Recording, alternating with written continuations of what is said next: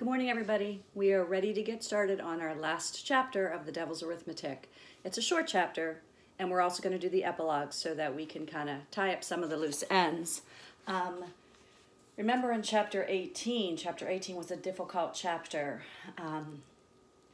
Commandant Brewer was there, and he, collectively had everybody in the camp there watching as he punished those that tried to escape. So they were executed. They were put up against the firing wall and they were executed, Shmuel being one of them. And Shmuel's demeanor during that time was one of defiance and maybe a little bit of arrogance, but also wanting to find his love. And he was looking for Fag and smiling at Fag. And that is the moment that she kind of runs toward him and she throws herself at his feet, and they're both executed together. So both Shmuel and Fag did die. Yitzchak was not among them. Yitzchak wasn't in the lineup of everybody that was watching, and Yitzchak wasn't one of the prisoners that were executed. So Hannah has hope in that. Then the second part of the chapter is when, Hannah all of a sudden has these memories, and she's kind of flooded with these memories, sort of superimposed one on top of the other. She wants to share them. She wants to get those stories out so that somebody can carry on and somebody can remember for all of the 6 million Jews that lost their lives in the concentration camp. So she's telling them a story, and at that moment, the guard comes up and he says, you're not working, and I need 3 more to fill the load. It's an efficient way of doing it. So he chooses Rivka and Esther and Shifri. And Hannah can't bear that. It's almost as if she knows she's going to survive, like she's going to be in the future somehow. So she takes Rivka's place. And she goes to the gas chamber with Shifri and Esther. And the 3 of them walk together, and Hannah tries to comfort them as they go. And that's where that part of the story ends. But now we're going to pick up with chapter 19. When the dark finally resolved itself, Hannah found she was looking across an empty hall at a green door marked 4N. 4 for the 4 members of my family, Hannah thought. An N for New Rochelle? She couldn't see Shifri or Esther anywhere. They had slipped away without a farewell. She almost called out their names, thought better of it, and turned to look behind her. There was a large table set with a white cloth. The table was piled high with food: matzah, roast beef, hard-boiled egg, goblets of deep red wine. 7 adults and a little blonde boy were sitting there, their mouths open expectantly. "Well, Hannah," said the old man at the head of the table. "Is he coming?" Hannah turned back and looked down the long, dark hall. It was still empty. "There's no one there," she whispered. "No one." "Then come back to the table and shut the door," called out the other old man. "There's a draft. You know Aunt Rose gets these chills."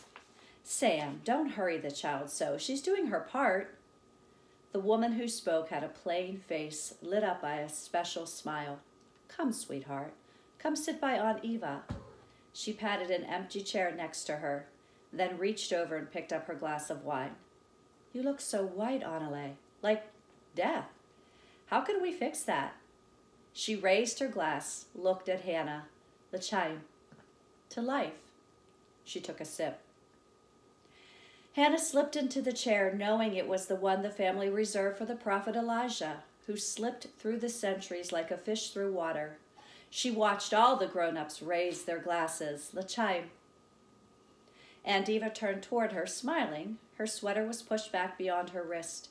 As she raised the glass again, Hannah noticed the number on her arm, J18202.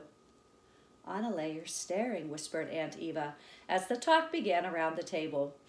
Uncle Sam arguing about the price of new cars, Grandpa Will complaining about the latest government scandal, her mother asking Aunt Rose about a book. "Staring?" She repeated the word without understanding. "Yes, at my arm, at the number. Does it frighten you still?" You never let me explain it to you, and your mother hates me to talk of it. Still, if you want me to. Hannah touched the number on her aunt's arm with surprising gentleness, whispering, No, please let me explain it to you. For a moment she was silent, and then she said, J is for Jew, and 1 because you were alone.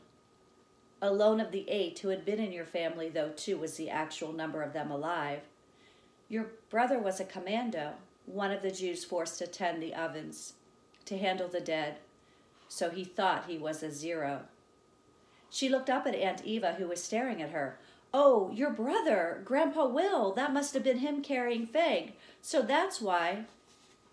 Aunt Eva closed her eyes for a moment as if thinking or remembering. Then she whispered back, his name was Woofy, Woofy, and the irony of it was that he was as gentle as a lamb. He changed his name when we came to America. We all changed our names. To forget. Remembering was too painful, but to forget was impossible. Her coffee brown eyes opened again. Go on, child. Hannah took her hand from her aunt's arm and dropped it into the safety of her own lap. She couldn't look at her aunt anymore. That familiar, unfamiliar, plain, beautiful face. You said, she whispered, you said that when things were over, you would be 2 again forever. J18202.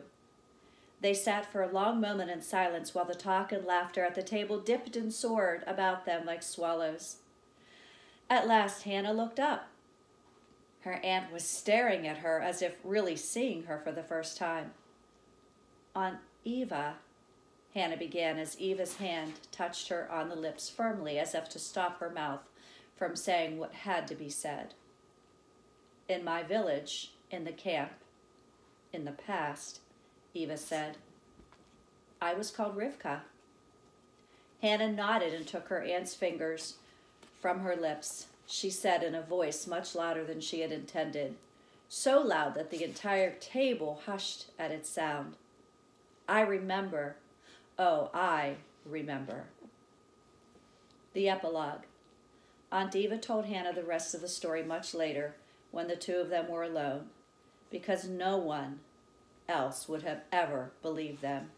She said that of all the villagers young Chaya had come to the camp with that spring, only 2 were alive at the end of the war.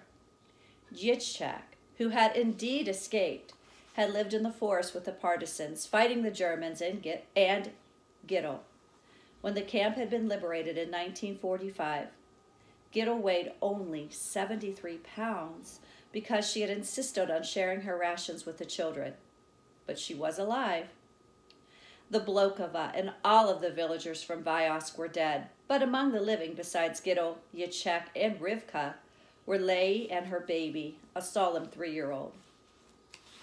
Gittel and Yitzchak had emigrated to Israel, where they lived, close friends, until well into their 70s. Neither of them ever married. Yitzchak became a politician, a member of the Israeli Senate, the Knesset. Gittel was known throughout the country as Tante Gittel and Gittel the Bear, organized a rescue mission dedicated to salvaging the lives of young survivors and locating the remnants of their families. It later became an adoption agency, the finest in the Mideast. She called it after her young niece, who had died a hero in the camps, Chaya, which means life. And that is the end of our story and the completion of our novel. We will talk about it a little bit later in the week, and I hope that you enjoyed it. Thank you.